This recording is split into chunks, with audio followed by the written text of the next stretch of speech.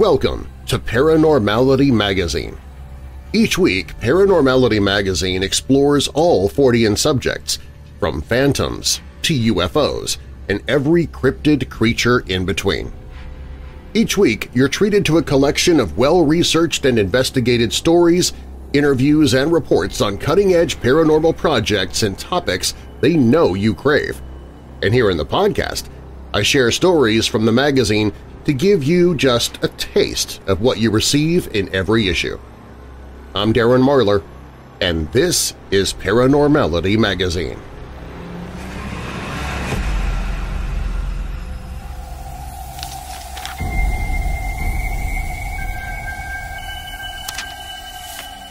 Viktor Fevilov was one of the lead investigators of the Fortean case. In fact, he was the subject of a few of Fortean's threatening notes. 14 years after researching that case, a family reached out to him from a small city on the coast of the Azov Sea by the name of Taganrog. Chaz of the Dead from Paranormality Magazine brings us the story. The family described a slew of activities that stood out immediately to Fevilov.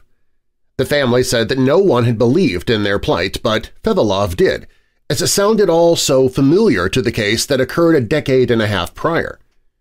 He boarded a train to the town and visited the family's small apartment.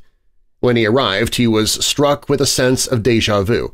The apartment was on the 8th floor of a 9-story building. Once inside, he instantly noticed that the 3-bedroom apartment shared roughly the same floor plan as the one that hosted the Fortean entity. The family greeted him and invited him to join them for dinner. The family was also the same size as that in the Fortean case, except they had a daughter instead of a son. Fevilov sat at the table and listened to the family's story. For a few years at this point, they had been subjected to harassment from an unseen force. While they were describing their account, the table began to move. It started shaking violently, tilting back and forth on its legs. Strangely, all the food and dishes aboard the table remained still and did not move at all. Fevilov reached for the camera that he always carries, and just as it powered up and he prepared to take the photo, the table suddenly stopped moving. He found the family had been experiencing this type of harassment for a few years at this point, and that the poltergeist had already entered what Fevilov called the writing phase. However, unlike Fortean, these messages did not appear on strange notes or written on windows. The communication was taking place exclusively over text messages. The father and mother of the house would constantly receive messages from each other's phones that contained threatening words and insults. Neither parent had sent these messages, and neither phone contained records of them being sent. Oftentimes, the messages would disappear after a while on the receiving phone as well. The messages often told them to F off in a variety of fashions. It would egg them on, challenging them and asking them to respond. It also seemed obsessed with getting the two to consume alcohol, commanding them to buy several liters of beer a week and insisting that they drink them. There had not been signs of alcoholism in the family prior to these interactions. The entity even sent a message instructing the couple to kill Fevilov. The message was sent while he was on the train heading into the city. Oftentimes, the entity signed these messages with Zatan, written in Latin letters as opposed to Russian acrylics. Fevilov even witnessed the spontaneous appearance of these messages while both phones were in his field of view and were unmanipulated. After dinner, the family and Fevilov moved into the living room. They continued to explain the variety of phenomena they experienced. Another similar attribute was Zatan's habit of turning on faucets and water in attempts to flood apartments. Once again, the focal point was their apartment, but their neighbors seemed to be plagued by these flooding attempts as well. Zatan also seemed easily upset. If the family refused to drink as he commanded, he would hurt them physically. In one instance, a bag of hard candies vanished. Over the subsequent weekend, the small candies were thrown with force at the apartment occupants, leaving small bruises. It would also turn over furniture and break dishes if its orders were disobeyed. Money would often disappear as well from wallets and on rare occasions directly from bank accounts. Zatan's influence over technology was also a point worth noting. Not only did it seem to communicate digitally, but it seems to show influence over these mediums. One instance occurred to the daughter of the family. She was withdrawing money from an ATM when a text box appeared in the corner. The textbook had a single word, a Russian insult that most closely translates to the slang of a woman's body part, which we will not say here, which happened to be Zatan's nickname for her. The text box moved slowly from the top right corner to the bottom left. The girl was so frightened she took her card from the machine and ran. The spirit also showed a talent for teleporting objects. One of the more bizarre instances was when the father was driving with a friend and co-worker down a road outside of town. Suddenly, both men felt the weight of their car shift and the steering reacted as well, causing them to swerve. They pulled over and opened the trunk to find a massive metal object in the trunk, an object that had not been there before. It looked like some kind of factory equipment, but was not one that was used at their place of employment. This incident actually resulted in a police report, as the two men were reported for illegal dumping when they removed the strange object from their car. Interestingly enough, the father had no memory of this incident when he was asked about it a year later by Fevalov, who was following up. The police report did exist, and the co-worker remembered, but the father couldn't recall it until they took him to retrace the steps of that day. This turned out to be a pretty common effect for the father, as he was the victim of a more intense side effect than the others. Oftentimes he would drop into a catatonic state, completely still and unable to move, as if in a coma. They told Fevalov that this would occur often when his brother-in-law would visit. The brother-in-law lived in a nearby apartment, and Fevalov asked if the brother-in-law could come over and answer some questions as well. He obliged, and a few moments before he knocked on the door, the father fell to the floor. Fevalov watched as they tried all manner of methods to try and wake him up. They used ammonium dabbed onto a cotton ball, smelling salts, slaps, and water. Nothing would stir the man. He would always awake from these episodes missing memories. He could always remember his wife, but had to be reminded of the name of his daughter on 5 separate occasions, as well as other general information about his life. During one instance of this trance, about a year after this one, the family decided to take pictures and video of the father as they attempted to revive him. He had fallen into one of these episodes late one evening and then proceeded to try again to waken him, to no avail. But when they replayed the footage, they noticed that a bright light source was glaring through the window in the background. None of them noticed this light at the time of filming, but when compared to photos taken at the same angle at different times of day, it is clear that a bright light must have been from some unnatural source, especially given the time of night the footage was captured. Eventually, the father regained consciousness but was in a dazed and confused state. Fevalov, having seen plenty of this on his first night, bid the family farewell so that they could rest from the night's bizarre activities. The mother put the father to bed and began to clean up. Fevalov had left, and the daughter had headed out to meet some friends. There was a knock at the door. She assumed it was the daughter who had returned to pick up something she had forgotten, but when she answered the door she found it was her husband. He was standing there, again extremely confused. From where she was, it would have been impossible for the husband to have left the room and gone outside without her noticing. The husband himself was also confused, not understanding how he got there. Fevalov tried setting up cameras and investigating the phenomenon, but it proved elusive. The camera would move on its own until the shot was ruined, or sometimes the battery would drain entirely. In one instance, the memory card was removed and left on a couch cushion while no one was in the apartment. These types of instances continued on for more than a year while Fevalov investigated the case. The case itself seemed to occur over a span of 6 years. Fevalov believes this might be a record when it comes to poltergeist cases. It seems in more recent years the phenomenon has died off to a degree, but oddly enough, instances of spontaneous human teleportation have continued in the town of Taganrog. One man was waiting for his elevator and found himself several kilometers away in an instant. The confused man had been talking to his wife before the incident and called her immediately after. Data from the witness's cell phones and security cam footage have been used to corroborate his claim. For many investigators, this was taken as a sign that Zatan is still active to this day.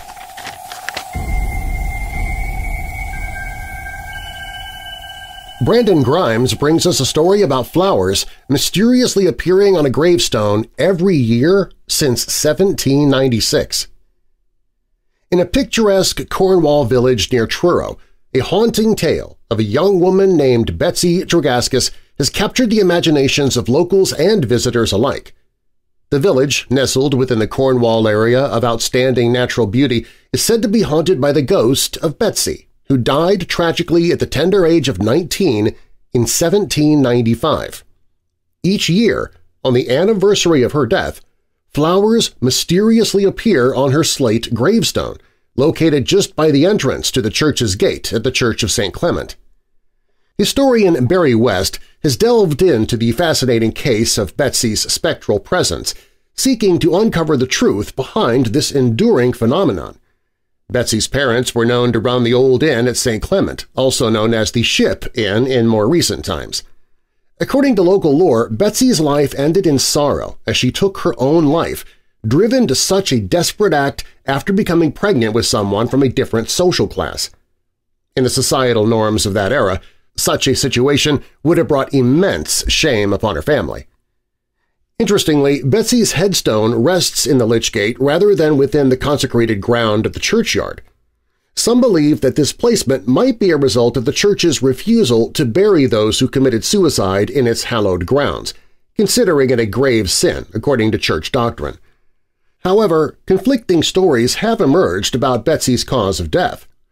Barry West's latest visit to the village led him to the doorstep of author Helena Patterson, who has extensively researched the history of St. Clement. Helena shares an alternative version of the tale, stating that Betsy succumbed to tuberculosis. This version of events was recounted to her by descendants of the Tregaskis family, whom she had met over the past 5 decades. Regardless of the cause of Betsy's untimely demise, her ghost is said to roam the vicinity, forever tied to the location of her resting place. Sightings of a young girl donning a mop cap and an old-fashioned dress have been reported, intriguing both locals and curious visitors. The mystery surrounding Betsy's haunting doesn't end there. The area seems to hold an aura of otherworldly energy, with reports of poltergeist-like activities. Some residents have attested to experiencing strange occurrences in certain cottages nearby, suggesting the presence of lingering spirits. Barry West's investigation has also led him to connect with Gail Phillips, a descendant of the Tregaskis family.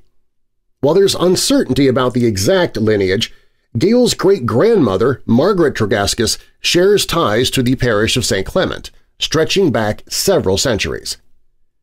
The enigma surrounding Betsy's grave, the apparitions, and the lingering energies continue to captivate the community.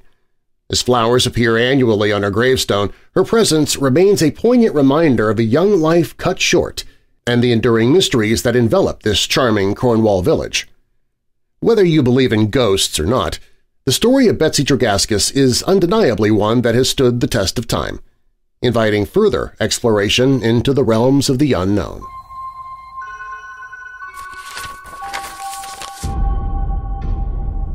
Want more paranormality? Subscribe to Paranormality Magazine, and each month get it delivered digitally or via mail in our print version.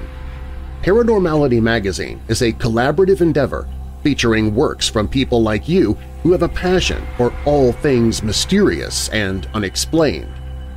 Our goal is the pursuit of knowledge, gathering captivating stories from our own team of writers, researchers, and investigators, as well as from writers such as yourself. Each monthly issue also includes a list of paranormal, horror, UFO, and cryptozoology events around the country, incredible paranormal-themed artwork, articles and writing sent in from our readers, suggested books and podcasts to consume, and more. Visit ParanormalityMag.com and subscribe today for as little as $3.99 a month. That's ParanormalityMag.com. ParanormalityMag.com.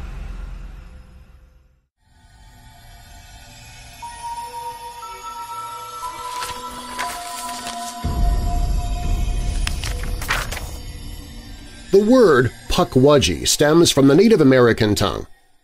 This cryptid's lore is associated with the Algonquin, Ojibwe, and Wampanoag tribes, among others. The root bagwaj or bagwaji means in the wilderness or wild, respectively. The native word bagwajanini means person or little person of the wilderness or in the wild. It's from this word that the modern term Puckwudgie stems from. Just sound it out. Bagwajanini and Puckwudgie. Hear the similarity? If you've never heard of a Puckwudgie before, well, you're about to, thanks to Deborah D. Roque, a contributor for Paranormality Magazine. Puckwudgies are described as small creatures who dwell in the forest. They're about knee-high to 3 feet tall. Their faces are somewhat human-like, with front-facing eyes, but they tend to have large noses and at times long, pointy ears. Think troll or goblin. Their skin is usually gray and smooth. Sometimes they have fur or even porcupine quills, and they walk on 2 legs. According to Native American tales, these creatures have long existed within the North American forests, way before settlers came. For a while, the Bagwajanini lived in harmony with humans. However, that changed. One legend from the Wampanoag says that everything between the Bagwajanini and humans was great until humans got distracted with their relationship with Moshop. Moshop was a giant, kind creation deity who created the area of Cape Cod, Massachusetts. Moshop was beloved by humans, and the Puckwudgies became very jealous. Their jealousy made them mischievous, and they began bothering and aggravating the Wampanoag people. The natives asked for help from Granny Squannet, Moshop's wife. Moshop heard about the complaints and got involved. Moshop collected as many as the Bagwajanini as he could and scattered them across New England, but after some time, while Moshop and Granny Squannet were away, the Bagwajanini returned, this time with a vengeance. They began kidnapping children, burning villages, and even killing tribespeople. When Moshop and Granny got word of this, Moshop sent his sons to take care of the problem, but the Puckwudgies lured his sons to the woods and shot them dead with magical arrows. This enraged Moshop and Granny Squannet, who then began crushing Puckwudgies. However, the Bagwajanini, tricksters as they are, tricked Moshop into the water where they shot him with the same magical arrows. Some legends say Moshop was shot dead. Others say he became so disheartened that he disappeared from the land and even the mythology. Today, Puckwudgies are still known to be tricksters. They're also known to be killers, luring people to a cliff where they are pushed off. There are also stories of them shooting people with arrows and kidnapping children. Puckwudgies are also shapeshifters and can transform into different animals. Some believe that Puckwudgies still have the power over the spirits they kill. It's said if you see one, you leave it alone. Ignore it. Puckwudgies can only hurt you if they lure you or trick you. Disturbing, no? Many of the sightings have occurred in the Freetown-Fall River State Forest, located in the famous Bridgewater Triangle in Massachusetts. Fun fact, in Freetown, sightings are so common that the authorities have placed yellow Puckwudgie crossing signs to warn motorists of the unexpected dangers that lurk on the roads at night. There are also accounts that come from the Midwest, especially from the Mounds State Park in Indiana. The first time I heard about Puckwudgies was on the Lore podcast back in 2017. The episode talked about Bill Russo's experience in Massachusetts. Russo had a home in Raynham, located in the middle of the Bridgewater Triangle. The Bridgewater Triangle, for those who are unaware, is an area of roughly 200 square miles that's known for its paranormal activity. It's considered the Bermuda Triangle of the states. It's believed that the area may be a paranormal vortex. All kinds of paranormal phenomena have been cited in the triangle, from aliens, Bigfoot, Puckwudgies, poltergeists, and thunderbirds. Its 3 points are marked by the towns of Rehoboth, Abington, and Freetown. However, I won't be talking about Russo's encounter because it's very well known. It's been featured on various podcasts, documentaries, and on the Discovery Channel. Instead, let's focus on a more obscure story. I found this story by chance, and I think it's just as creepy as Bill Russo's story, maybe even a little creepier. This story comes from a Facebook user who commented her experience on a Paranormal Podcast's page. This woman, I'll name Anne, lived near the Mounds State Park in Indiana. Anne is a mom of 2 kids, with the oldest being 2 years old at the time. The youngest was about 6 to 8 months old. The story takes place one night around 2 or 3 a.m. Her baby was crying, so Anne went to the room to console her infant. Anne paced around the room to soothe her baby in her arms. However, she noticed that as she would approach the window, her baby would scream. Anne found this odd. It seemed that being close to the window would bother her baby, so she decided to look outside. That is when she saw something. It was about 2 to 3 feet tall, standing outside across the street. Anne looked at it and noticed it had a rounded nose and glowing red eyes. She even noticed it was wearing clothes. It seemed to be wearing a purple gown. Anne was shocked and terrified. She immediately called her younger brother and began describing what she was looking at. But her brother was dismissive. He told her it was late, her eyes were probably playing tricks on her. He told her to go outside and make some noise to shoo it away. They hung up. Anne then opened the window and yelled at it in hopes of shooing it away. It didn't move. It continued to stand across the street from her home, still as a rock, staring at her. Anne decided to be brave. She put her baby down and went to the front door. She opened the door, and from the door she tried to scare it away. Suddenly the creature bolted toward her house. Anne instantly slammed the door shut and moved her TV stand in front of it. She panicked for a bit, but as soon as her nerves settled, she called 911. She did not know what to say. How do you describe a creature to the police? So she told the police that she was home alone and that someone was outside her house. She asked if an officer could come and check out the property.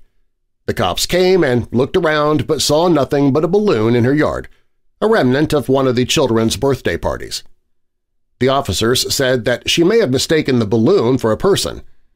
Anne was upset. She explained to the officers that she knew what a balloon looked like, and they don't look like little people, much less run toward you. The officers left. Anne was not comforted by the police visit. She still felt unsafe. That same night, Anne got her children ready and went to stay at her sister's house. A few weeks later, she returned to her house during the day to gather her things. She was moving. Anne never stayed another night in that house. Her family still teases her about it. But it doesn't end there.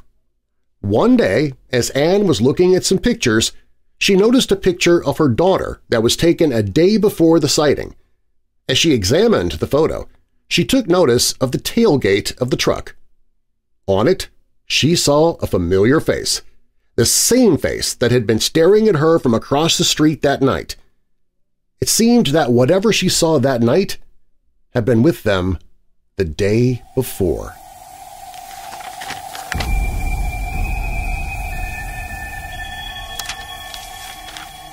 As we are still in the Yuletide season, I thought I'd share this story from the December 2023 edition of Paranormality Magazine. It's entitled The Haunted Ornament. It was 2 weeks before Christmas, and Karen was decorating her tree while listening to holiday music. As she opened each ornament box, memories came flooding back. There was the sled ornament her daughter Madeline made in 2nd grade, the vintage glass bulbs Karen collected over the years, and the personalized Mr. and Mrs. Claus figurines she got as a wedding gift from her great-aunt. Karen's husband Jack walked into the living room carrying a small box. "Hey, hon, look what I found in the basement when I was looking for the stockings. It's one of my mom's old ornaments from when I was a kid." Karen examined the small metal ornament shaped like a bell. It looked old and worn, with faded glitter that barely clung to its surface. She didn't recognize it. "Are you sure it was your mom's? I don't remember seeing it before." "Yeah, I'm positive. I remember her putting it up every year on the tree. Brings back memories of Christmas at home as a kid." Jack smiled nostalgically. Karen shrugged and hung the bell toward the back of the tree. As much as she loved vintage Christmas decor, this one seemed kind of junky next to her collection of pristine glass bulbs. But it clearly held sentimental value for Jack. Over the next week, Karen couldn't shake the feeling that there was something off about the old bell ornament. When she wasn't looking directly at that part of the tree, she felt like she could see the ornament swaying out of the corner of her eye, but when she turned to look directly at it, it was stationary. How odd! She must be mistaken. The next Sunday evening, when Karen and Jack were relaxing on the couch watching a movie, they heard a loud crash from the living room. They jumped up to investigate and were shocked to find the Christmas tree face down on the floor, water and pine needles everywhere. As Jack righted the tree and Karen started sopping up the mess with towels, she noticed the bell ornament laying alone several feet away from the rest of the fallen ornaments. "That's weird," she thought. Over the next week, more unexplained crashing sounds came from the living room overnight. Each time, Karen and Jack would rush in to find the tree had inexplicably fallen over again, and the bell ornament was once again sitting apart from the others. Karen was mystified, but Jack seemed unconcerned. We probably just didn't get the tree stand stable enough. I'll brace it better tonight." But Karen couldn't help but feel like something strange was happening. A few nights later, Karen awoke suddenly to the sound of jingling bells. She shook Jack awake and asked, "Do you hear that? It sounds like sleigh bells or something." Jack listened for a minute, then shrugged sleepily. "I don't hear anything. You were probably dreaming, hon." But Karen knew she wasn't dreaming. She heard the bells again, twice more that night before drifting off into restless sleep. The next morning, Karen nearly slipped on something small and metallic while walking into the kitchen for coffee.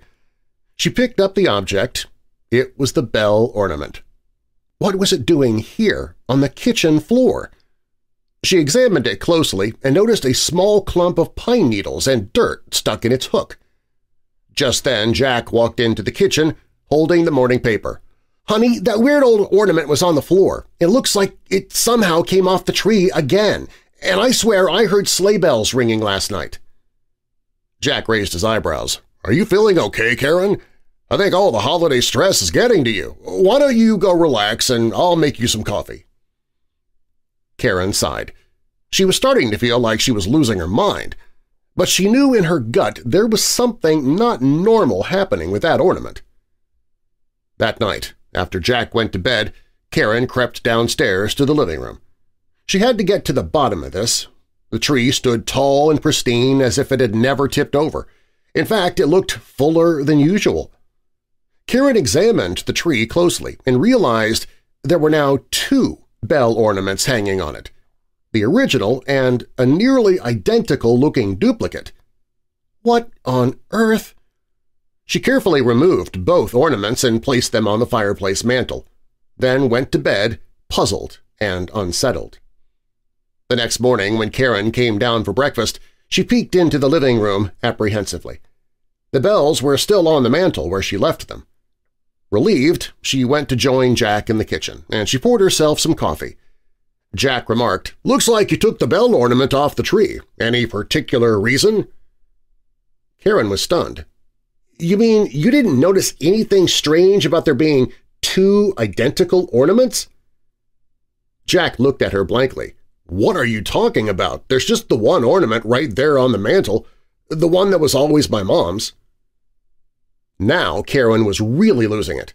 She could clearly see 2 ornaments on the mantel. She took a deep breath. "Jack, I know this is going to sound crazy, but I think that ornament is haunted or possessed somehow. It kept mysteriously falling off the tree at night and making strange sounds, and now it seems to have magically duplicated itself, but only I can see the second one." Concern washed over Jack's face. "Sweetheart, I think you need to lie down. You're clearly exhausted and getting a bit confused. There's only one ornament on the mantel. I know it's an old family heirloom, but it's just a decoration." Frustrated and second-guessing her own eyes, Karen finally said, "Okay, you must be right. I think all the holiday errands have me tired out and caused me to imagine things. I'll go rest." That night, after Jack went to sleep, Karen gathered the courage to go back downstairs. She had to know if she was imagining things or if the ornament was somehow supernatural. Bracing herself, she turned on the lights in the living room. On the mantel sat a single bell ornament, just as Jack had insisted. Karen let out a huge sigh of relief. It had all been in her head. She walked over to inspect the ornament, and that's when the room erupted in a flurry of jingling bells and whooshing cold air. Karen screamed as the ornament flew off the mantel and started darting rapidly around the room. It ricocheted off the walls and whizzed past her head. The jingling grew deafeningly loud, like 1,000 tiny bells were trapped in the room. Karen dropped to the floor, yelling for Jack at the top of her lungs. Within seconds, he was by her side just as the ornament came zooming toward his head. He ducked just in time, and it crashed into the wall, falling to the floor with a ding. Karen and Jack looked at each other in shock. "What was that?" Jack panted. Karen shook her head. "I don't know, but it's been terrorizing me for days. Your mom's old ornament is haunted or possessed. I told you." At that moment, Karen noticed movement coming from the fallen ornament. Its metal surfaces started rippling and stretching until the ornament took on a new shape, the ghostly form of an old woman in a dress. The ghost looked kindly at Karen and Jack and spoke in a calm, gentle voice. "I'm sorry for frightening you these past days. You see, I am Charlotte, Jack's great-aunt. When I was alive, I possessed a gift, the sight, as my family called it. I could see and communicate with spirits. Just before I passed, I transferred my gift to this ornament so that I could continue using it for good. My Christmas wish is to pass the gift along to someone in the family who is open to it. I hoped young Jack here would be the one, but alas, he did not believe. But you, Karen, you were open to possibilities beyond the mundane. You believed in the magic and spirit of Christmas, and so it is you I have chosen to inherit my gift, if you'll accept it." Karen was stunned, but to her own surprise, not frightened. This all suddenly made sense. She turned to Jack and said, "All those times I said I saw or heard strange things, you couldn't. It was real. This is truly happening." Then she turned back to the specter. "Yes, I accept this gift and promise to use it only to help others as you did." Charlotte's ghost smiled and nodded. "Use it well, my dear, and Merry Christmas to you both." Her form slowly dissolved back into a plain silver bell ornament, which fell with a soft jingle onto the carpet. The next year at Christmas, Karen pulled out the ornament and stared thoughtfully at it before hanging it in front and center on the tree. She may not fully understand her newly discovered abilities yet, but she knew this would be a very special Christmas and the start of many paranormal adventures to come. Happy Holidays from Paranormality Magazine.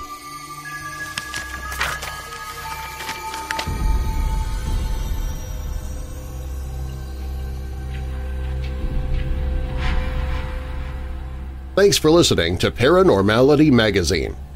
Get more information about the magazine and subscribe to our monthly publication at paranormalitymag.com. That's paranormalitymag.com, or click the link in the show description. And if you're a researcher or investigator, send us your stories. We might feature you in our next issue. If you have a paranormal podcast, you can add it to our website so our readers can find your show. And artists, if you'd like your work to be featured in our magazine or on our back cover, contact us. Again, our website is paranormalitymag.com. I'm Darren Marlar, and I'll have more paranormal for you next time from Paranormality Magazine.